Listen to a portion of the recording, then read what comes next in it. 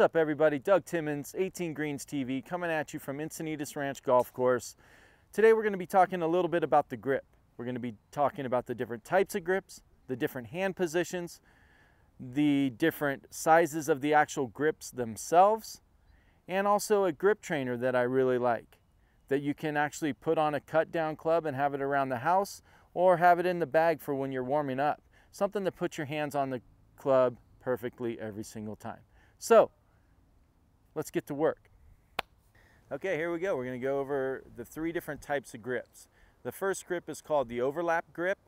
So I always start with my left hand on the club first, and the way that I grip it with my left is I run the very butt end of the club down to the pad of my left hand and run it down to the very base of my pointer finger of my left hand. So it's going to be running down something like that. Wrap my hand on, and then it creates a V. So my pointer finger and my right thumb create the V, and I like to always have my V at my right shoulder. That's a pretty neutral grip. The interlock grip would be the next one. So same thing, I always start with my left hand. Now you take your pinky finger, you put it underneath and in between your pointer and your middle of your left hand. And once you do that, same thing. You wrap that right hand right on top of the left thumb. Again, it should fit just like a puzzle. And then the thumb goes over and you get the little separation there. That would be the interlock. And so the final one that I use a lot for my junior golfers is the four-finger grip. It seems to be the most comfortable for the kids for some reason.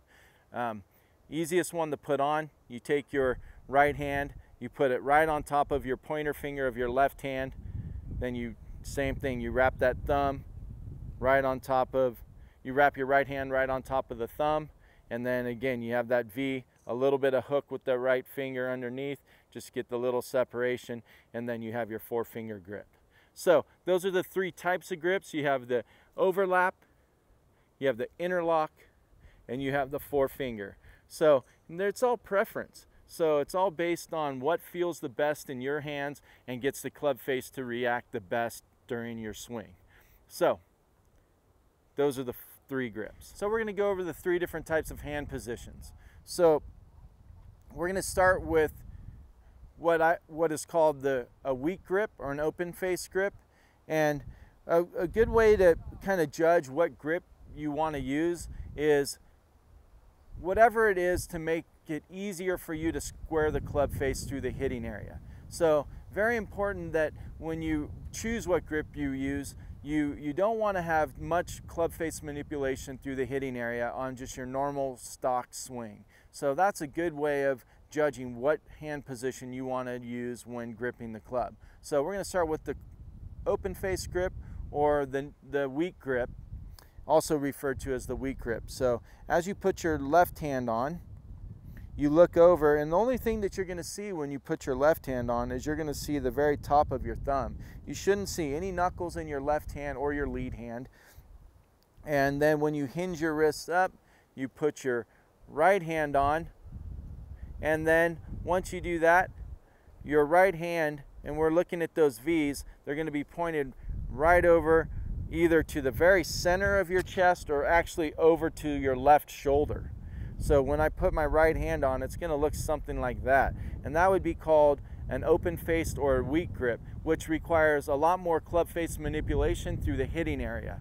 So those maybe with a little bit higher swing speed, maybe you can put your hands on there a little bit more weak or open face. Not one that I really suggest for the majority of golfers, but it is used. So the next one that I like to use is called the neutral grip or the squared face grip. So we look over onto our left or our lead hand when we put our lead or left hand on, and I like to always see about 2.5 knuckles. That always tells me my grip is in a pretty good position, almost exactly how my hand's going to hang. And then when I hinge it up, I put my right hand on, or my backhand, and then the V's are going to be pointed just to the inside of my right shoulder. So this grip requires a lot less club face manipulation through the hitting area, and I like that the best because I'm not trying to over rotate or hold the club off. And the next grip we're going to go over is called the strong grip or closed face grip. And when we do that, when we put our lead hand or our left hand, we're going to see about 3.5, almost all 4 knuckles over onto your lead or left hand. And when I hinge my wrists up, I'm going to put my right hand on or my backhand, and that the V's of both hands, those V's, are going to be pointed to the outside of my right shoulder. Now this grip requires a lot less club face manipulation through the hitting area. Actually, the really good players with the higher club head speed, the Dustin Johnsons, are really holding the club face off through the hitting area with their strong face or their closed face or strong grip. Also a good one for maybe juniors or ladies that have a hard time rotating the club face with any sort of speed or squaring the face up through the hitting area. That'll also get them to square the club face up a little bit better. So those are the 3 hand positions. And again, be really do your homework. Figure out which one you want to use, why you want to use it, and which one helps you with the least amount of club face manipulation through the hitting area. Those are the 3 grips. The 4 different sizes of grips are going to be the smaller size for juniors or for ladies. You have the regular size, you have the mid size, and then you have the jumbo or oversized. And with any of those, you can always add extra wraps and manipulate the grips a little bit, but actually take some time, maybe see one of your PGA pros or somebody at the local golf shops to help you with that. It's very important. Now I want to go over just one of my favorite grip trainers. It's already built in. You can see it has it's very used, as you can tell. I use this a lot. And I have one for each one of my students during clinics too when we go over the grip, because it puts your hands right in the right position. So this one happens to be attached to a weighted club, which is helpful for me when I'm warming up. That way you're always getting your hands in the right position. Similar to what I said earlier, there's the little built-in V and also built-in V at the top.